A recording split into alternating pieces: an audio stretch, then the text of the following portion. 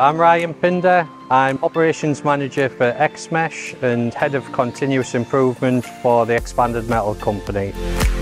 The core of our business is making expanded metal mesh, but we also have a fabrication side of it, which is our XMesh company, where we make security fencing systems, security gates and disability access ramps.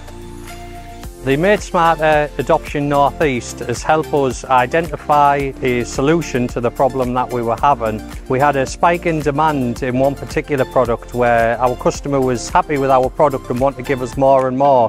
Made Smarter Adoption North East helped us look at options going down the cobot welder, which has helped us overcome the issues that we were having.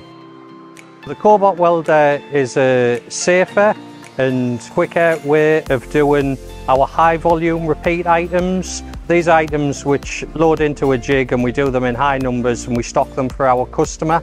So the cobot can do that 2 tables at a time, which helps massively decrease the downtime that we were having, but it also gives us the opportunity to use our welders for the more technical and bespoke objects that we make.